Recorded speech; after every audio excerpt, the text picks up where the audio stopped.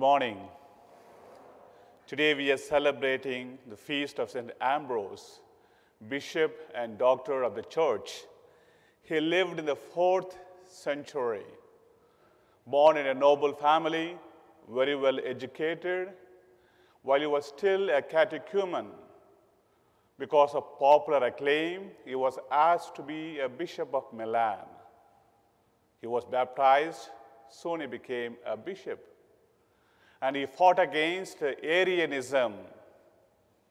And then he stood for faith, and he was always strong in condemning anything that is spoken against the church.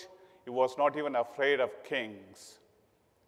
And he baptized St. Augustine and St. Jerome, two important people in the church. So today, as we celebrate such a great saint, St. Ambrose, let's ask him to intercede for us that we might be strong in our own faith. And now we shall begin our Mass. In the name of the Father, and of the Son, and of the Holy Spirit, the Lord be with you. Let's ask God to forgive our sins and make us worthy to celebrate this Eucharist. I confess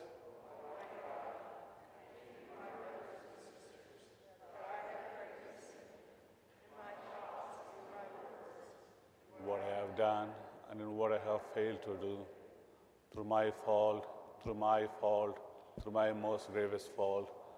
Therefore, I ask the Blessed Mary, ever Virgin, all the angels and saints, and you, my brothers and sisters, to pray for me. May Almighty God have mercy on us, forgive us our sins, and bring us to everlasting life. Lord, have mercy. Christ, have mercy. Lord, have mercy. Let us pray. O God, who made the Bishop St. Ambrose a teacher of the Catholic faith and a model of apostolic courage, raise up in your church men after your own heart to govern her with courage and wisdom, through our Lord Jesus Christ, your Son, who lives and reigns with you in the unity of the Holy Spirit, one God, forever and ever.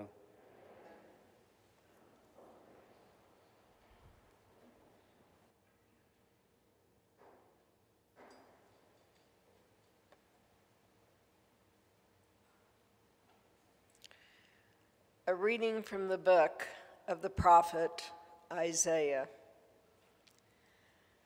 The desert and the parched land will exult. The steppe will rejoice and bloom. They will bloom with abundant flowers and rejoice with joyful song. The glory of Lebanon will be given to them, the splendor of Carmel and Sharon. They will see the glory of the Lord and the splendor of our God. Strengthen the hands that are feeble. Make firm the knees that are weak. Say to those whose hearts are frightened, be strong, fear not. Here is your God. He comes with vindication. With divine recompense, he comes to save you. Then will the eyes of the blind be opened, the ears of the deaf be cleared. Then will the lame leap like a stag. Then the tongue of the mute will sing. Streams will burst forth in the desert and rivers in the steppe. The burning sands will become pools, and the thirsty ground springs of water. The abode where jackals lurk will be a marsh for the reed and the papyrus. A highway will be there called the Holy Way. No one unclean may pass over it, nor fools go astray on it. No lion will be there, nor beast of prey go up to be met upon it. It is for those with a journey to make, and on it the redeemed will walk. Those whom the Lord has ransomed will return and enter Zion singing, crowned with everlasting joy. They will meet with joy and gladness. Sorrow and mourning will flee. The word of the Lord. Our God will come to save us. Our God will come to save us. I will hear what God proclaims, the Lord, for he proclaims peace to his people. Near indeed is his salvation to those who fear him, glory dwelling in the land. Our God will come to save us. Kindness and truth shall meet. Justice and peace shall kiss. Truth shall spring out of the earth, and justice shall look down from heaven. Our God will come to save us. The Lord himself will give his benefits. Our land shall yield its increase. Justice shall walk before him, and salvation along the way of his steps. Our God will come to save us.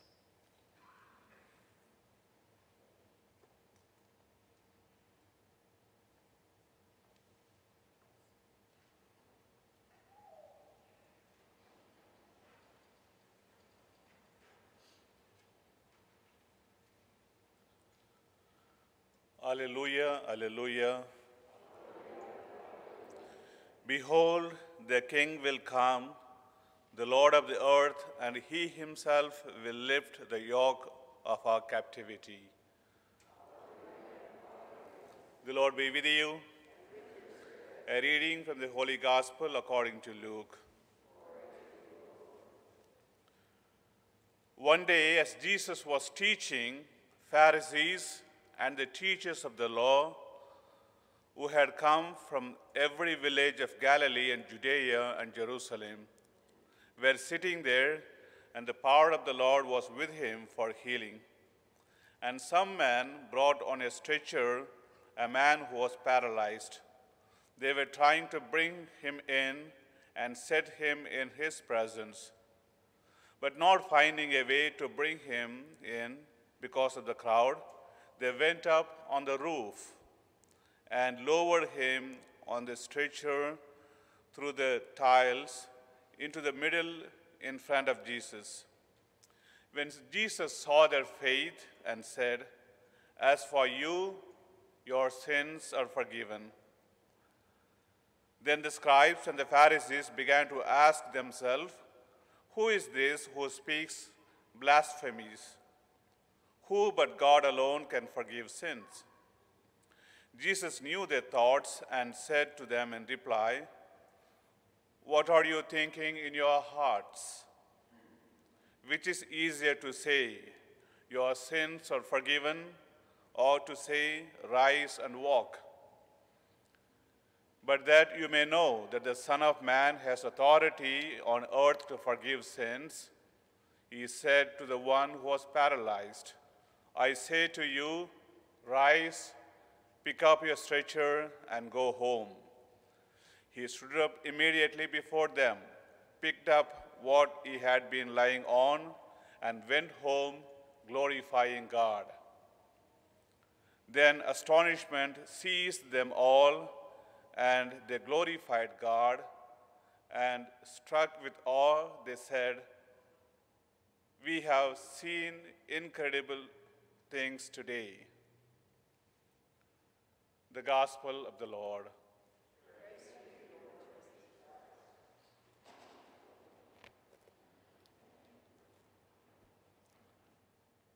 Sin and sickness. Sin and sickness, these two things often are connected, especially those days. If someone is sick, if someone undergoes a severe destruction or some damage, people would say he might have done something wrong, That's why this has happened to him. We see that even now in few places. And we see this in Job. When Job was affected with skin disease, he lost all his property and family. His friends came and spoke to him and said, "You might have done something wrong. That's why this has happened to you." In those days, if people who have sickness, they think either they or their parents have something wrong, and that's why this has happened to them, which is not always true. But Jesus, and they also believed, the sickness will go away from them only when their sins are forgiven. First, the sins has to be forgiven, and then the recovery or the cure has to take place. So that's why when Jesus saw a person, a sick person there, he says, "Your sins are forgiven," which would automatically mean you will be cured of sickness too. And Jesus also is proving to the Pharisees and the teachers there that he is truly the Son of God, and thus God, who has authority to forgive sins as well as to cure.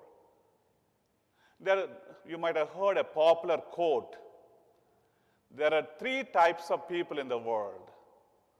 The first one, people who make things happen. And second, people who see what happens.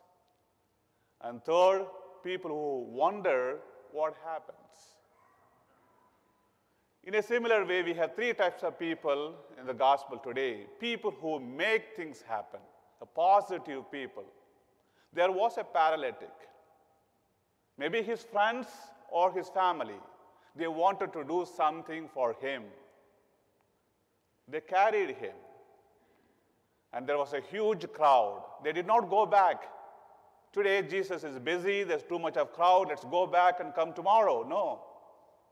We have to do something today for our friend. They went up to the roof, removed the tiles. Think of the damage they might have done, how the owner of the house would react. They were not worried about anything. We have to do something. People who do things positively. They removed the tiles and lowered the person.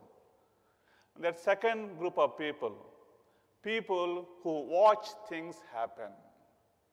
We have that group too in the gospel. They have seen everything that happened. They wondered, they praised. We have never seen anything like this. They are neither good nor bad. Passive people. They just see things happening. And the third group, the Pharisees and the teachers of the law, who do not want anything to happen. Negative people.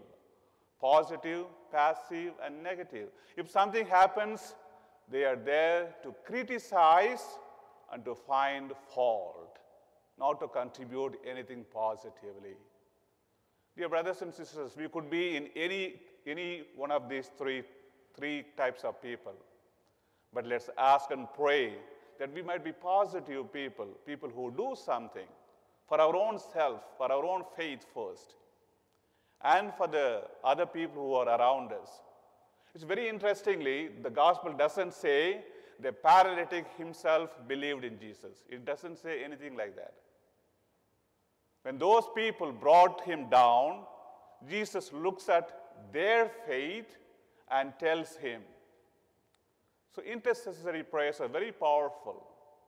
We should do something for people who do not believe, people who do not come to church, people who need God's grace, bringing them into the presence of God. Looking at your faith, God may bless them. Let's be people with positive attitude, doing something for ourselves and for others.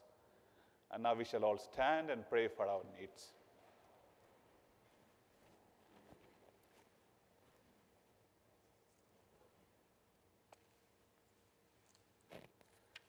For the church throughout the world, may she grow in faith, hope, and charity in her ministry. We pray to the Lord. For governments and world leaders, may the Advent message of hope in a new world inform and direct their decisions and actions. We pray to the Lord. For all who struggle to find meaning and direction in their lives, may the peace of Christ be a light and hope for them. We pray to the Lord. For all of us, as we journey through the season of Advent, may the Holy Spirit continue to transform our hearts to that of Christ. We pray to the Lord. For those who have died, marked with the sign of faith, may they enter into eternal life with God. We pray to the Lord. And for what else shall we pray now?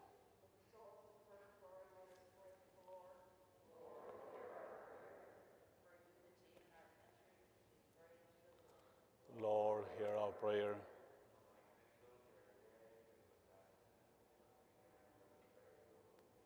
Lord, hear our prayer. Thanksgiving for wonderful priests, for an increase in vocations, and for our seminarians. We pray to the Lord. Lord, hear our prayer. Lord, hear our prayer.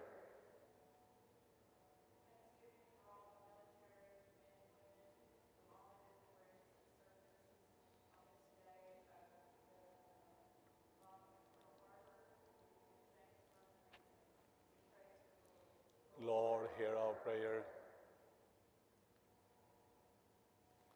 For Ken and Virginia Burchett, for whose intention this Mass is offered, we pray to the Lord. Let us pray. Gracious and loving God, we place these prayers before you with trust in your holy will. We ask this through Christ our Lord.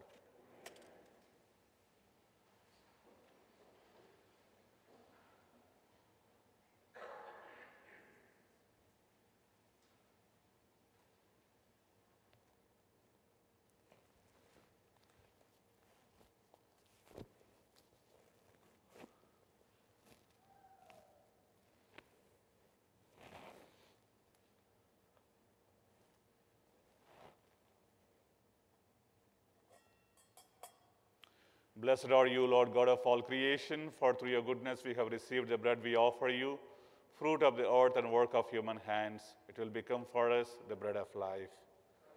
Be God forever.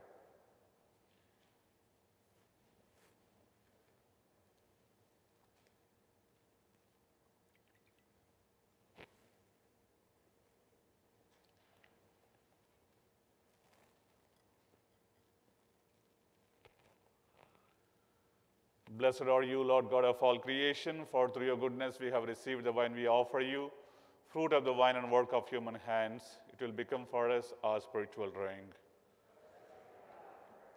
With humble spirit and contrite hearts, may we be accepted by you, O Lord. May our sacrifice in your sight this day be pleasing to you, Lord, our God. Lord, wash away my iniquities and cleanse me from my sin.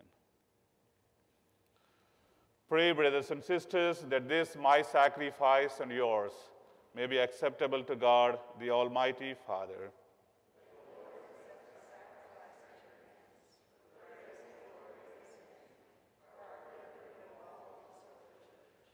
As we celebrate the divine mysteries, O Lord, we pray, may the Holy Spirit fill us with that light of faith by which he constantly enlightens St. Ambrose for the spreading of your glory through Christ our Lord.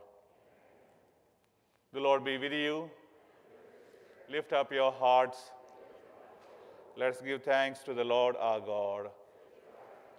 It's truly right and just, our duty and our salvation, always and everywhere to give you thanks. Lord, Holy Father, Almighty and eternal God, for in the marvelous confession of your saints, you make your church fruitful with new, ever new, and offer us sure signs of your love, and that your saving mysteries may be fulfilled. Their great example lends us courage. Their fervent prayers sustain us in all we do. And so, Lord, with all the angels and saints, we too give you thanks in exaltation as we acclaim, Holy,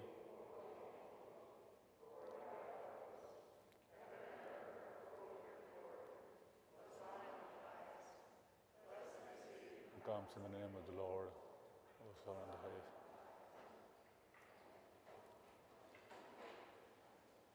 You are indeed holy, O Lord, the fount of all holiness. Make holy, therefore, these gifts, we pray, by sending down your Spirit upon them like the dew fall, so that they may become for us the body and blood of our Lord Jesus Christ.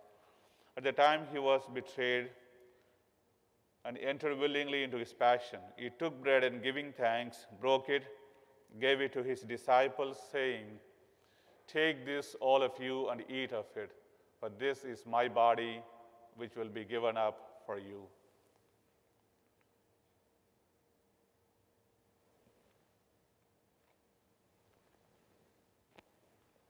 In a similar way, when supper was ended, he took the chalice, and once more giving thanks, he gave it to his disciples, saying, "Take this, all of you, and drink from it, for this is the chalice of my blood, the blood of the new and eternal covenant, which will be poured out for you and for many for the forgiveness of sins. Do this in memory of me."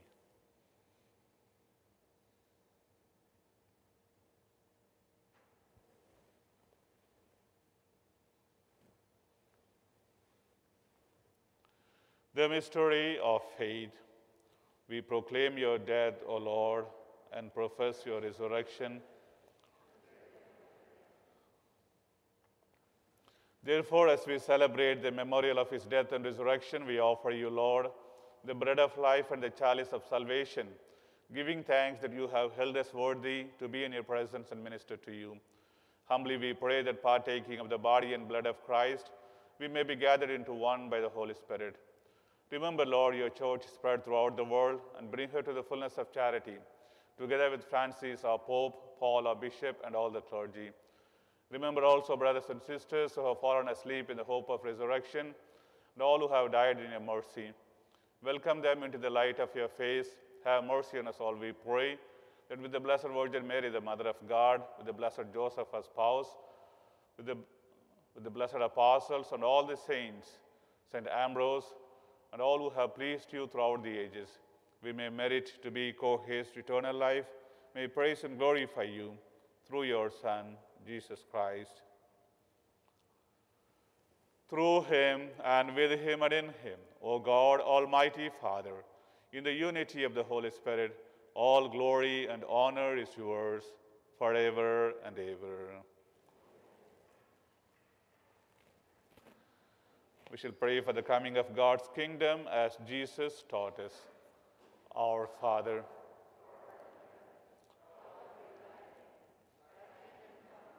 thy will be done on earth as it is in heaven. Give us this day our daily bread. Forgive those who trespass against us, and lead us not into temptation.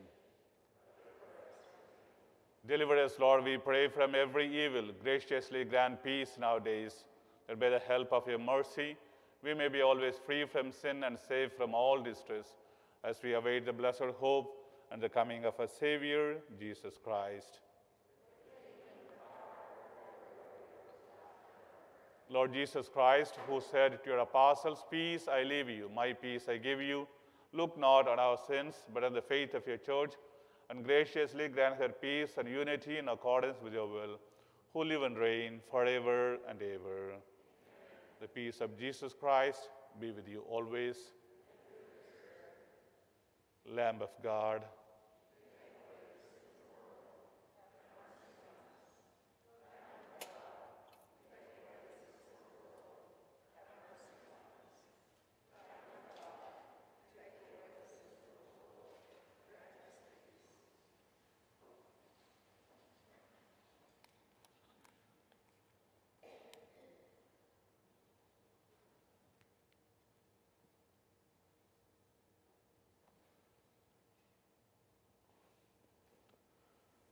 behold the Lamb of God, behold him who takes away the sins of the world.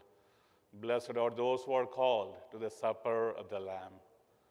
Lord, I am not worthy that you should enter under my roof, but only say the word, my soul shall be healed.